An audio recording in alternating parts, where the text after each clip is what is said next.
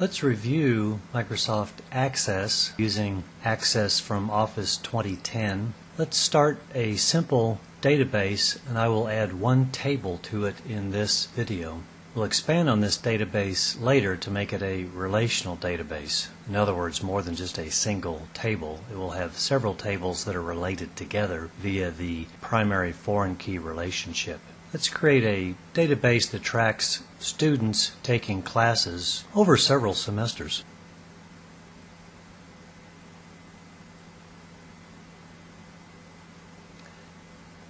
Access isn't showing up, so it's under All Programs.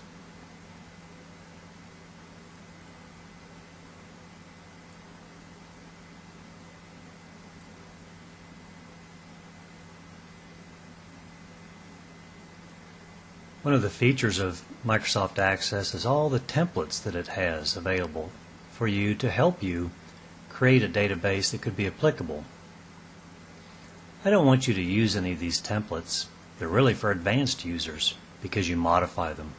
In order to modify these templates, you need to know something about Access. So let's create a blank database.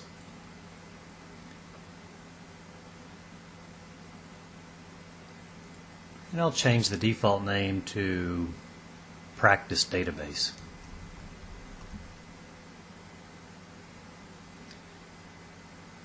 It'll be created right now in the User Documents folder. Make sure you know where you saved it.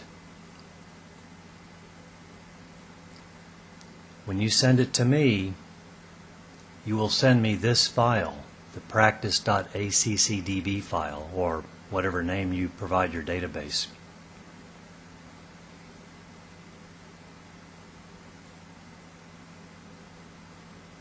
Know where you're saving it. I don't know where you saved it. I suggest saving it under My Documents, or perhaps a folder on your P drive.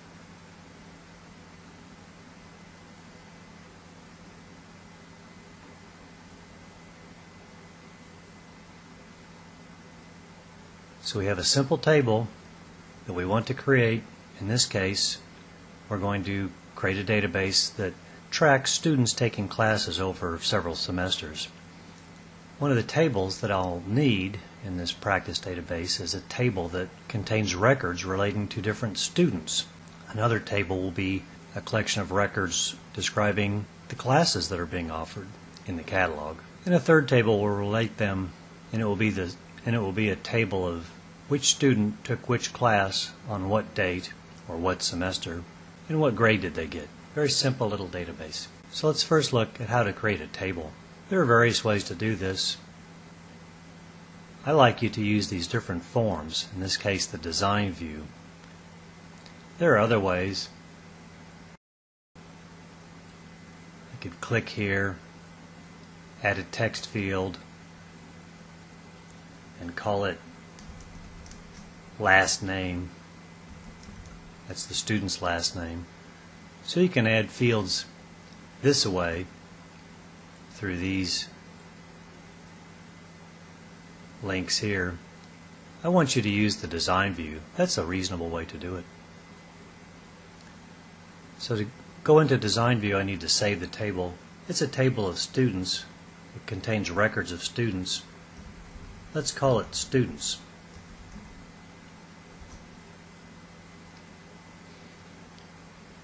Every table should have a primary key that uniquely identifies each record.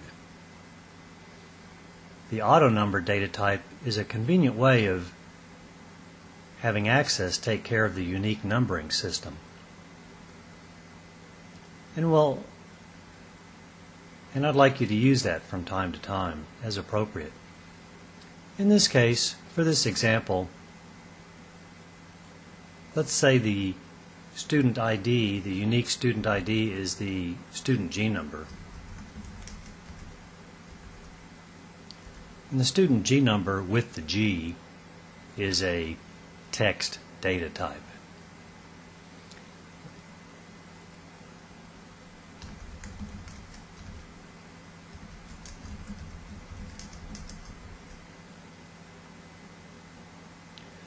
So you should always have a description. Some of them are very obvious. We'd want a first name. It's a text field. And let's say date of birth. And that's a date. So I clicked on D. It goes to date. That's a date.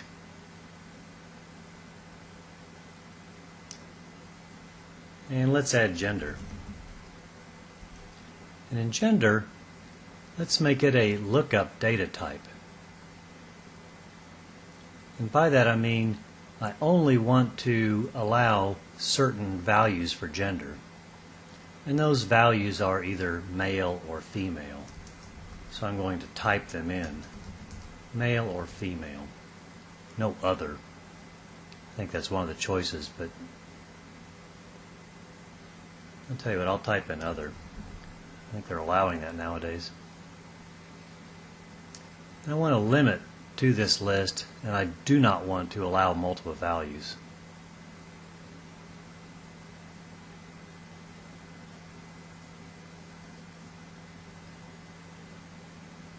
Now let's look at this table I've created. If I want to look at it, I have to go into the data sheet view. So I've got a data sheet view. I'm in design view right now. So to look at how other people will see it, I'll look at the data sheet view. And I have to save the table. Access will constantly ask you about this. So that's what the table looks like. These are records. So I could type in G and some mysterious thing, and Lewis, date of birth. They have this little date picker, which I don't like, and I think I'll change. Gender is limited to these choices. If I try to put in something else and hit tab, it's not going to like that.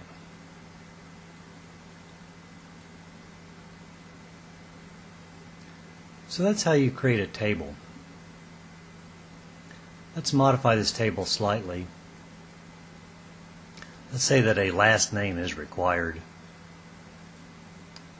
So under last name, down here required, I'll change that to yes.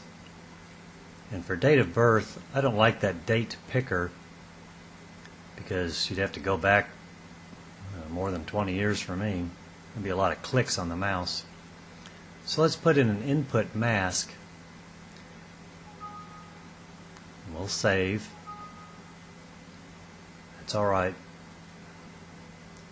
And in this case I just want a short date. And you can try different things. I mean, you can try it out. So I'll try it out. You have to move the cursor over here. So 03 31 1966. That's what it would look like. So I made two changes.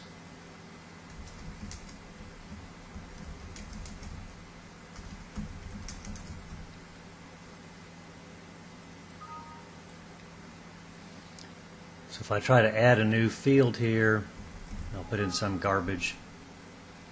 It says, oh, you must enter a student name. Oh, okay. So I try to add that record. Now I have to enter a student name.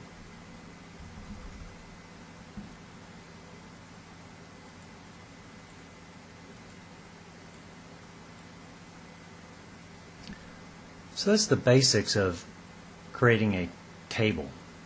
One of the assignments I'll have you create a form, and just to show you how easy that is.